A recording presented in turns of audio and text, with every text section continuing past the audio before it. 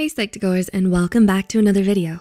Before we start, we'd like to give you a huge thanks for all of the love and support that you've given us. Psych2Go's mission is to make psychology more accessible to everyone, and you help us do that. Now, let's continue. Have you felt judged for wanting to spend a Friday night staying in with a good book instead of going out and partying with your friends? Unfortunately, it's not easy to just have these preferences and leave it at that. Introversion is considered weird to many, and you can face a great deal of backlash if you happen to identify as such. Perhaps you're considered unattractive and cold to your peers for just being yourself. In this video, we're going to explore some of the stigma.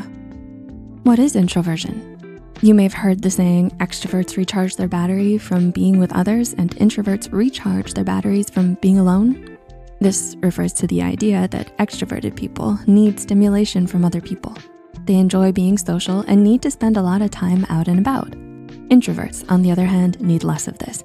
They enjoy their own company and need much less social stimulation than their extroverted counterparts.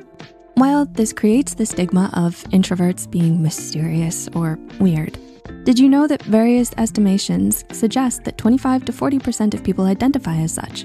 According to an article by Verywell Mind, that's a huge chunk of the population. While a higher number of introverts may report mental health struggles, introversion itself is not medically considered problematic or unusual.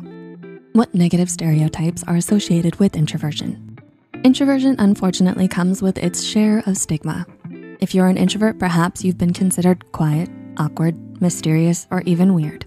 Therapist Cheong from Psychology Today explains that many experience introvert shaming. This is where you can face open ridicule for your social preferences. If you experience this, you may have been forced into social situations against your will, or have been openly called out for being different.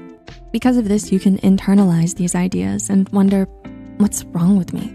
It's easy to feel like an outcast when everyone else seems to enjoy socialization and you prefer to be alone. But why is this? Therapist Cheong further gives a multitude of reasons as to why introvert shaming exists. On one hand, it can be a lack of understanding. People think you're being cold, uninviting, or think that you feel you're too good to talk to other people. Other times, it can be insecurity. They're intimidated by your quietness, feeling invalidated or rejected by you, which can cause them to lash out.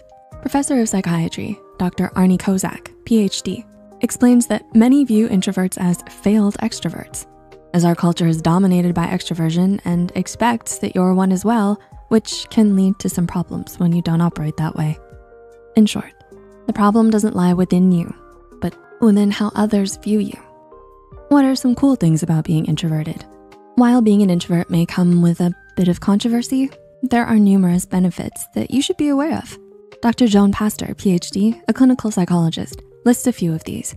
She associates introversion with having better quality friendships over high quantity, higher imagination, better conflict management, and increased independence as some of the superpowers introverts have.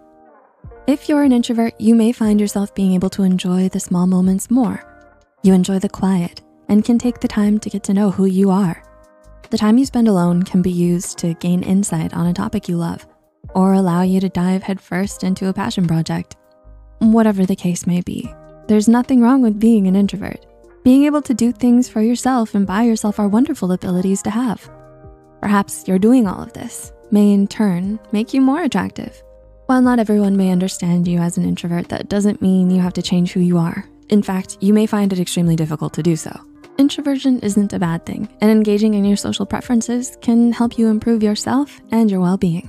Instead of living your life to meet the expectations of others, think about what you truly want. We hope you enjoyed this video and let us know what your thoughts are on this topic. Are you more of an introvert, an extrovert, or perhaps you're in between, known as an ambivert?